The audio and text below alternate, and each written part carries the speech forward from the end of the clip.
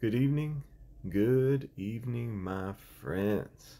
Today, today is my 40th birthday. Can you believe that? Yeah. So I'm 40, but it's all right. I'm ready. I'm ready to finally enter into uh, the calling that God has called me to. We will see. But today I want to share just what was in my heart. Yesterday when I saw uh, that Ukraine had been attacked by Russia, I just remembered this word from Jesus, and I just want to share. Matthew 24, starting in verse 4, it says, "And Jesus answered unto them and said, Take heed that no man deceives you. For many shall come in my name, saying, I am Christ, and shall deceive many. And you shall hear of wars and rumors of wars. See that you are not troubled. For all these things must come to pass, but the end is not yet. For nation shall rise against nation, and kingdom against kingdom, and there shall be famines and pestilence, and earthquakes in divers places. These are all the beginning of sorrows.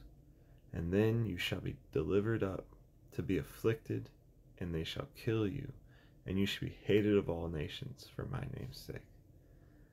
And I'm just going to start from the top here, because the disciples are asking Jesus, what are the signs of the times? Like, when's the end going to come? And Jesus says this. He's like, don't let anyone deceive you. And first he talks about the deception that's going to come on the world. And it's not really, the deception isn't as much of a convincing that God doesn't exist, right? There he's saying, for many shall come in my name. Now, they're coming in the name of Jesus, saying, I am Christ. So you have to understand what he's saying here. I used to think that it was saying people were coming and professing themselves to be the Christ. But I believe he's saying, many shall come in my name, in the name of Jesus, saying that Jesus is the Christ, and shall deceive many. You know what I mean? So this is a greater deception. The deception is so great because they're coming in the name of Jesus, professing that Jesus is Lord, and deceiving many. You know what I mean? That's the deception that this is talking about. Wolves in sheep's clothing, appearing as angels of light and apostles, just like false apostles. When Paul speaks about false apostles, they were coming as apostles. Okay, so we need to understand that the great deception isn't going to be convincing people that God doesn't exist because of dinosaurs and everything else, like the madness that I see with the dinosaurs. And now they're putting feathers on dinosaurs to make it more realistic that they evolved and stuff. That's deception as well.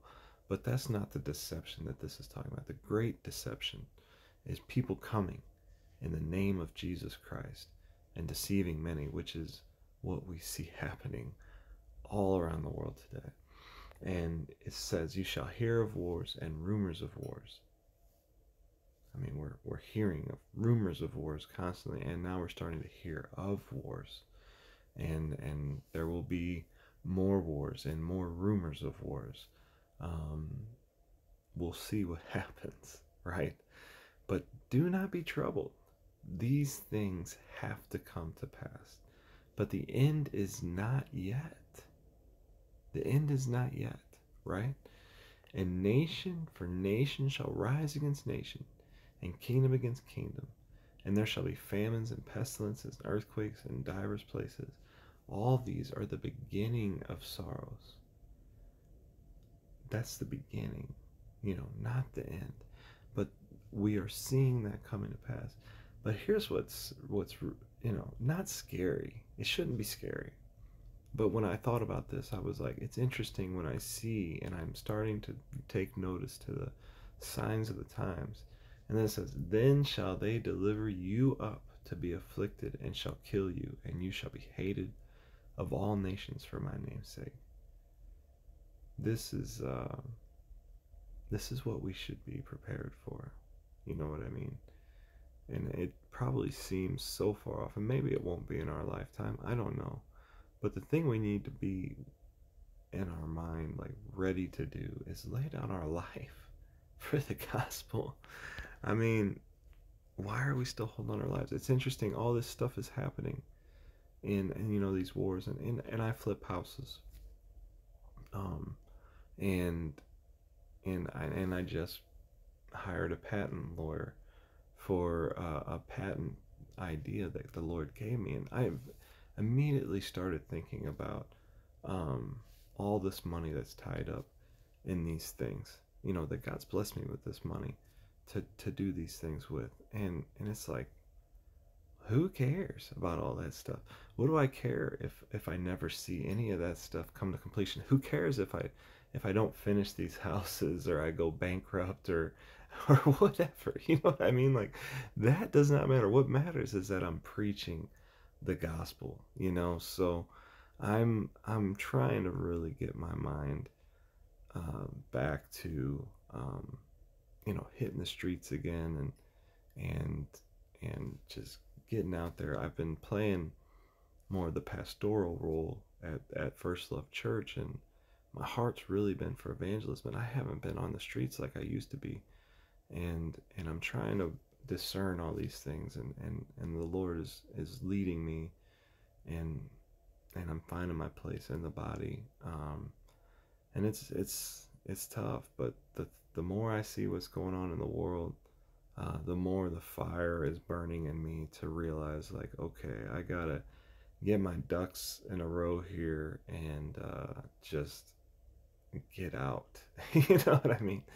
Get on the streets, and make sure people understand the gravity of the things that are coming upon us.